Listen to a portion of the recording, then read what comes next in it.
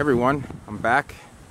We are at Blaylock Park, or West Blaylock Park, as I call Venice Botanical Gardens, and we are looking at Aceolorraphe wrightii, better known as the Perotis palm or Everglades palm.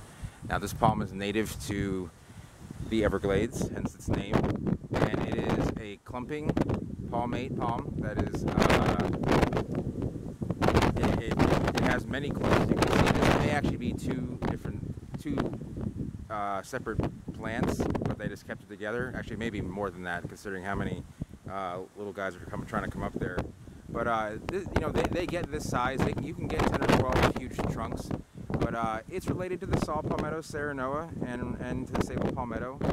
And so it's its own genus. It's a monotypic genus, meaning it's Aceolorraphe is a genus, and the only species is wrightii. I forget who Wright was, but he was someone in the area, I believe, in Florida in the past. So this plant grows, if you're in Florida, it grows right near the corner of 29 and 41, the crossroads there, just north of there. There's an area called Jerome, and there's Fakahatchee Strand. Royals also grow in this area. I've seen it growing wild there. I'm not sure, I think it grows also further south where there's no roads.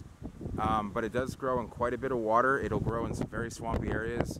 It also tolerates a decent amount of cold. It will easily take 20 to 22 degrees, and below that it'll probably start to burn. This doesn't grow in central or northern Florida, so as far as wild it dodoesn't grow, but it'll grow naturally. You can grow this in Jacksonville, you can grow this in Orlando, no problem. Gainesville, I'm pretty sure. Also the Gulf Coast, again, it's one of those, and in the West Coast, California, I'm sure it grows in areas. I'm sure it can tolerate a decent amount of heat as well. I don't know, I haven't seen them grown in Arizona, but I would imagine they would do fine there, and I imagine it would do well in most Mediterranean climates too. So southern Europe, northern Africa, dry areas of Asia. So it is going to be a lot like Serenoa. Now it has, let's see if we can get a little closer here. I'm kind of hanging out in the shade because it's pretty hot and humid out here. The wind is a little help. It does have arm petioles. You can see right there from the trimmed petioles, and it keeps its old petiole bases, and it does have a fibrous thatching. And you go up to the top, and that's the crown. And they're in seed right now. It has interfoliar inflorescence.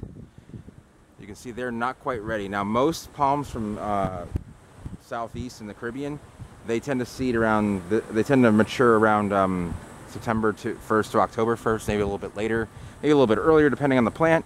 But these tend to mature within the month of September, so they're almost ready. They grow like sables. They're very easy. I always say that. I always say that all you got to do is basically they're having a little outer shell. You just kind of pick it out of the shell. You pop it in.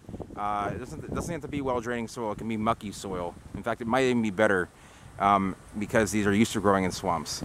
And you just add the heat, and voila, they're just going to grow. They're pretty easy. You will have, if you put 50 seeds in, you'll probably get 49 to 50 seedlings come up. So, trying to think what else is notable. So there's going to be some prominent trunks. For example, let's say there's 12 main heads here. You're going to have about 50 to 60 smaller heads, and they're not going to try and get big. They're usually trimmed back. They're not going to run like a bamboo. They're just going to kind of keep a clump. They're never going to get any bigger than this.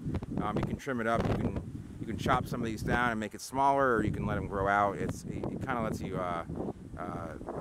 terrascape for yourself. So you can make it as big or as small as you'd like.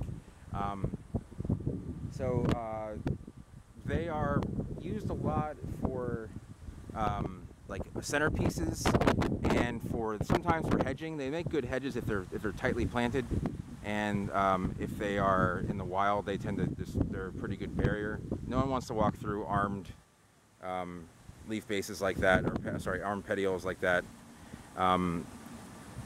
through a swamp, or through anyone's yard. There are some palms that are perfect for hedging. This one's pretty good. I give it like a 8 out of 10 for hedging.